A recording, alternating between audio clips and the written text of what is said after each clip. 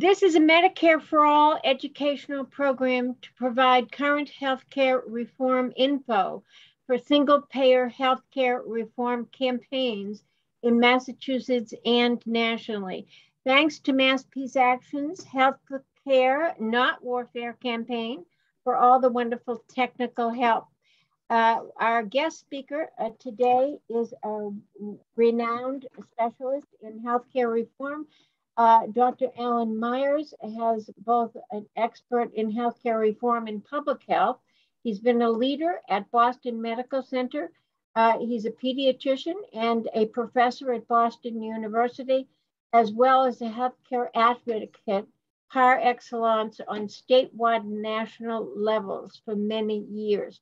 He is, in fact, a member of the board of Mass Care. That's the Mass campaign for single payer in Massachusetts, as well as being on the board of Physicians for National Health Programs. And from there, I'll just let Alan take it away. Thank you, Bonnie. So as you mentioned, I do work with the sponsoring organization of this presentation, Massachusetts Peace Action's Fund Healthcare Not Warfare Committee. And I also work with allied organizations, Physicians for National Health Program, the Right Care Alliance, and Mass Care, which is the coalition working to advance single-payer health insurance in the state of Massachusetts, as well as the Democratic Socialists of America's Medicare-for-all working group. So let's start by acknowledging that the current pandemic of COVID-19 is shining a very harsh spotlight on the dysfunction of our healthcare system. In fact, there are data that suggests that up to 1/3 of COVID-19 deaths and about 40% of infections are linked to a lack of health insurance. Even if one has health insurance, if you are unlucky enough to become infected with COVID, get pneumonia from that infection and be admitted to the hospital, you can expect to pay over $1,300 cash out of pocket that your insurance won't cover. During the pandemic, there have been a lot of pandemic-related job losses. It's estimated that about 6% of people who lost their jobs because of the pandemic also lost employer-sponsored health insurance. Of that number, about 2/3 found other sources of insurance, which left about 1/3 of those folks, or about 3 million people, who lost coverage due to the pandemic. But that hasn't impeded the profits of the big for-profit health insurance corporations. 5 of America's largest health insurers reported more than $11 billion in profits in the second quarter. That's because fewer people were seeking care for elective procedures and staying away from health institutions because of the pandemic. And during this time, private insurers, while yes, they're covering out-of-pocket costs for testing and vaccines, they are now not waiving treatment costs because there is no federal mandate requiring insurers to waive out-of-pocket treatment costs. And almost 3/4 of the largest insurers in each state are no longer waiving these costs for treatment for COVID-19. On top of that, there's a large for-profit hospital chain, Community Health Systems, which has begun suing their patients who cannot pay their medical bills. During the pandemic, 19,000 lawsuits brought by this chain since the onset of the pandemic through mid-May, which of course can ruin people financially, even though Community Health Systems had its most profitable year in at least a decade in 2020, even as it was suing patients during this pandemic. So that brings us to what we might consider the US healthcare paradox, that amongst all wealthy nations, we in the United States have the highest costs, the highest rate of uninsured and underinsured people, and the poorest performance. So costs. This green bar on top shows the per capita health spending in the United States in 2019. It was about $11,000. That is twice the average spent by 10 comparably wealthy nations. Canada is spending less than half of what we do. That's shown here. I would encourage you to fix this slide in your mind because we're going to come back to the Canadian example. This difference in healthcare spending between us in the United States and other developed nations is only getting greater over time, as you can see here. Health insurance coverage. The most recent data from the Census Bureau for 2019 indicate that in that year, 8% of the population, over 26 million people, had no health insurance at any point during the year. In that year, at the time of the survey, 9.2% of the population, almost 30 million, were not covered by health insurance, and that's up by 1 million from the prior year. Now, we might ask, well, is it important that people have health insurance? It sounds like a silly question. Of course it's important. But for questions like this, we like to look at the data, if there are data available. So here's a study. The authors isolated health insurance coverage from every other factor, a variable that they could control for, and they found that simply not having insurance was associated with a 16% increase in mortality just for not having insurance. So there is, if you will, a body count to the level of uninsurance in the United States. Performance. The Commonwealth Fund periodically issues this mirror report, which compares performance amongst the wealthy nations on healthcare delivery. The most recent report is from the last month, is from August of this year, 2021. Quote, the United States ranks last overall, despite spending far more of its GDP on healthcare. The US ranks last on access to care, administrative efficiency, equity, and healthcare outcomes. We can see this graphically here, where on the y-axis, we graph healthcare performance among a variety of metrics. And on the x-axis, you see healthcare spending per capita. So here are the wealthy nations clustered in this area of the graph. We are the outlier by far. Another way of looking at this is to plot life expectancy in years on the y-axis here and per capita healthcare spending on the x-axis. Again, you see a relationship amongst all these other nations. We are the outlier. We are doing something uniquely wrong in our delivery of healthcare to our population. So it is no surprise that half of adults reported putting off care in 1 year due to costs in the United States. That almost 18% of individuals in the United States are carrying medical debt at this point, worse for the poor than the rich, of course.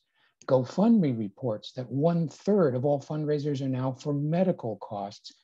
Medical costs are now the leading category of GoFundMe fundraisers. So let's step back and look at the big picture of health insurance.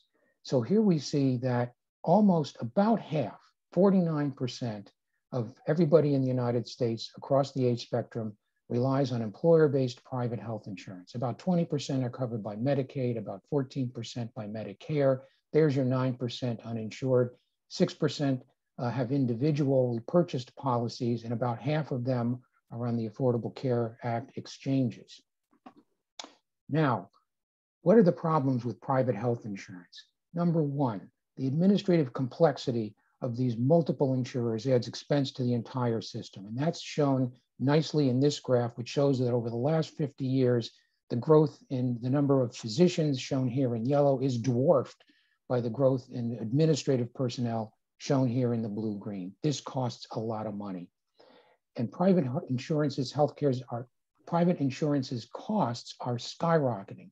That's represented by this blue line here, up over 52% over 10 years compared to the growth in spending of Medicare, which is just over 21%, or Medicare just over 12%. Another way to look at this is the fact that the difference between what we're spending in the United States and what Canada is spending, almost half of that difference is accounted for solely by this bureaucratic spending that really doesn't get us anything. And Bloomberg Businessweek put it very succinctly: the reason healthcare is so expensive, insurance companies. The arrangement that accounts for much of the difference between health spending in the US and other places is the enormous administrative overhead costs that come from lodging healthcare reimbursement in the hands of insurance companies. Thank you, Bloomberg. Secondly, high out-of-pocket costs with private health insurance, which have consequences for patients. So this graph shows the growth in the cost of a family plan purchased by the employer for the average worker is up over $20,500 in 2019, of which the average worker is paying over $6,000 out of their paycheck for that family plan. In Massachusetts, the employer premium contribution has gone up 276% over the last 18 years, compared to 50% of general price inflation and 86% rise in personal income. Deductibles have almost quadrupled in the 12 years between 2006 and 2018. And if you're in a high deductible plan, which is true for over 40% of individuals, you can expect to spend over $4,500 cash out of pocket before your insurance plan pays a penny of your costs. So one example of how this plays out in the real world, during the period 2016 to 2019, privately insured families paid about $3,000 out of pocket for a normal childbirth. That's insured people, what they have to pay out of pocket for normal childbirth. Does that make a difference in terms of people seeking care? Does it make people smarter shoppers? No, it doesn't. What happens is when you impose unbearable costs on patients, they stay away from care. They stay away from all kinds of care, preventive care, mental health, emergency department. And there is no evidence that people stay away from urgently needed care compared to care that may not be so necessary. It cuts utilization across the board. Again, there is a body count to be had by imposing costs out of pocket on patients seeking care. Here's another example, a study from February of this year that showed that an increase in just over $10 per prescription in certain medications was tied to an almost 1/3 increase in mortality. Underinsurance is the norm with private health insurance. If you focus on this orange slice of this graph, you can see that almost a quarter, 23% of those who are privately insured through the workplace are underinsured. What does that mean? It means they are spending 10% or more of their annual net income on out-of-pocket medical costs. That's in addition to the premiums that they're paying. So it is no surprise that over 1/3, 34% of those with employer-based health insurance report that in the past year they had medical bill or medical debt problems with their employer-based health insurance. Half of private health insurance is for profit. What does that mean? It means that over $100 billion of our health spending is going directly into profits for investors. And where do those monies go? Well, a big chunk of it goes to support the CEO salaries of these enormous for-profit health insurance giants. We have to ask ourselves, is this where we want to be spending our limited healthcare dollars? For-profit hospitals cost more, almost 20% in this study. And in terms of renal dialysis, death rates for for-profit dialysis clinics are 9% higher. Why is that? It's because you can't serve two masters. Your bottom line is either to maximize profits for your investors or to optimize outcomes for the patients. You can't do both. And that's very clear in dialysis, where an extra hour of dialysis treatment might extend the patient's life, but will cut into the profits of the investors. Finally, there's continual churn in the private health insurance world. In one study in Michigan, in 1 year, 28% of those covered by employer-based health insurance changed plans, either because the worker changed their job status or the employer changed the plans that were available. But we hear people love their private health insurance. Oh, really? Well, we have some data that we can look at. Here's a study from this past June in the JAMA Network Open publication. In this survey, individuals with private insurance were more likely to report poor access to care, higher costs of care, and less satisfaction with care compared with individuals covered by publicly sponsored insurance programs. That's what the data tell us. So that brings us to Medicare-for-all, which has gotten a lot more exposure in the last few years, probably at least in part due to Bernie Sanders' 2016 presidential campaign. The first point that we should make is that when we refer to Medicare-for-all, we do not mean expanding eligibility to the Medicare program as it is currently configured to cover all age ranges and not just seniors over age 65. That's not what we mean. Why do I say that? There are problems with Medicare as is. I can speak as a beneficiary here. Number one, it's not comprehensive.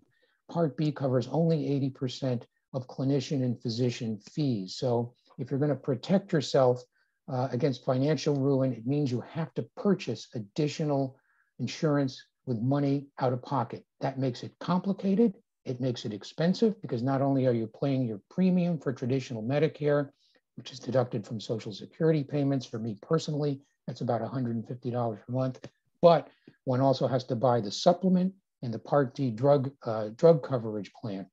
And it allows the for-profit insurance giants to make money off of this nominally public program through the Medicare Advantage option.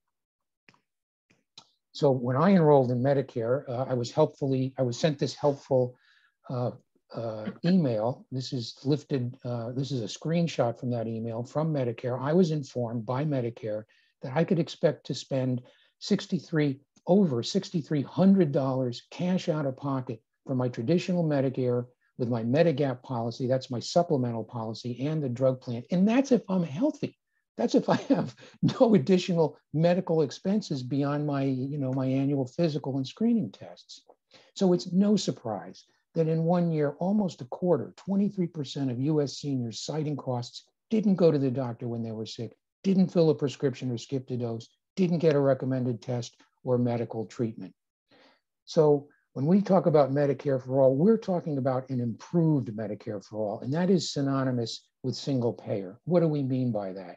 We mean that one payer, the government, either the national government in a national plan or the state government in a state plan, not insurance companies, pick up all the bills for medical care. That hospitals and nursing homes and other institutions are given global budgets to cover their costs in advance, just like the fire department, funded by public funds. That the patient has a free choice of doctor or clinician in hospital, uniform fee schedules for clinicians, price controls for drug companies. What the patient sees is no out-of-pocket costs and a free choice of clinician in hospital. Very important.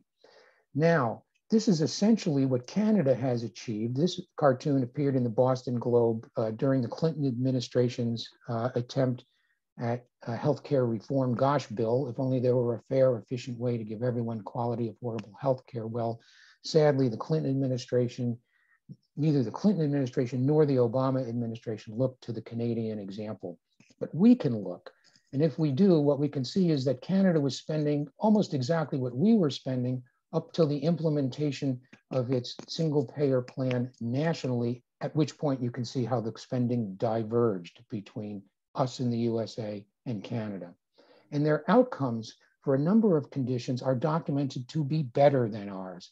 So for example, this study showed that in 2011, the median age of cystic fibrosis patients' survival was less than 37 years in the United States, compared with greater than 48 years in Canada. This is an especially important comparison because cystic fibrosis is a condition that is responsive to intensive medical management. So the current bill in our House of Representatives in Washington, D.C. to establish an improved Medicare for all national health insurance program is H.R. 1976. It was introduced this past March by Representative Pramila Jayapal of Washington State. It is the latest iteration of the bill introduced in 2003 by John Dingell as H.R. at that time 676. It is now co-sponsored by just over half of House Democrats, which includes all of the Massachusetts delegation except for Representatives Lynch, Moulton, and Neal. The corresponding bill in the Senate in the last session was S 1129. It's due to be reintroduced this fall by Bernie Sanders. It is only supported by about a third of Senate Democrats, but it does include both of Massachusetts Senators Markey and Warren. Now, single payer could also be implemented by a single state. After all, that's how it happened in Canada. Canada's single payer system began with Saskatchewan, which implemented single payer hospital cost coverage in 1961, and it worked so well that other provinces followed suit, and the system was nationalized in 1971. If that's going to happen in the United States, the states will have to get cooperation from the national government in Washington because federal funds, such as through Medicare and Medicaid, will have to be combined into the state program. And to do that, the states will need either a waiver issued by Health and Human Services or legislation. Now, Representative Ro Khanna, a Democrat of California, has introduced legislation to do exactly that. The current version is HR 3775, which was introduced in June of this year, the State-Based Universal Healthcare Act of 2021. And at present, the only Massachusetts representative co-sponsoring this legislation is Representative Ayanna Pressley. In the Massachusetts State House, the bills that would create a state-level single-payer system, Senate Bill 766, introduced by Senator Jamie Eldridge, and House Bill 1267, introduced by Representatives Denise Garlick and Lindsay Sabadosa. The single-payer bill would provide healthcare services to all residents of Massachusetts as a right, without any co-insurance or other form of patient cost sharing, to be administered by the Massachusetts Healthcare Trust, funding hospitals and other facilities with operating budgets in advance and capital expenditures funded separately, very important, negotiated drug prices, and funds set aside for retraining workers and offering job placement services to those whose administrative work is no longer needed in this streamlined system. Benefits to the residents: everyone is covered regardless of citizenship status, all residents of the state, with a free choice of practitioner, all medically necessary care covered, including rehabilitation, mental, behavioral, substance use services, reproductive health care, including abortion, long-term hospice care, dental care, vision, hearing, prescription drugs, and medical equipment. Funding will be through an employer payroll tax of either 7.5% or 8%, depending on the size of the business, exempting the first $20,000, an employee payroll tax of 2.5%, again with the exemption, a self-employed tax of 10%, tax on unearned income of 10%. Now, it's been calculated that the average worker who is currently spending over $3.30 an hour of their wages for their family plan coverage will, under this bill, now be spending 36 cents an hour for their coverage, and employers will be saving up to over $12,000 per employee to fund this system. How is that possible, we might ask? Well, Professor Gerald Friedman at UMass Amherst estimates that this act would save $34 billion in the first year alone. The public is already there. This Reuters Ipsos poll from 2018 shows 70% support across the board for Medicare for all. And in this poll, it included a majority of Republicans. Now, all polls aren't that optimistic, but they virtually all show majority support. This Kaiser tracking poll from October of last year showed 53% overall support for Medicare for all, including 77% of Democrats and 21% of Republicans. Physicians are already there. 56% support for single-payer healthcare in this 2017 Merritt-Hawkins survey. Importantly, the American College of Physicians recommended single-payer financing as the way to go in January of 2020. This is the second largest organization of doctors, in this case, specialists in internal medicine, after the AMA. And in fact, no co-sponsor of Medicare for all has lost re-election in the past decade, even in Republican-leaning districts. So I think the way forward is clear. Let's work on it. Thank you.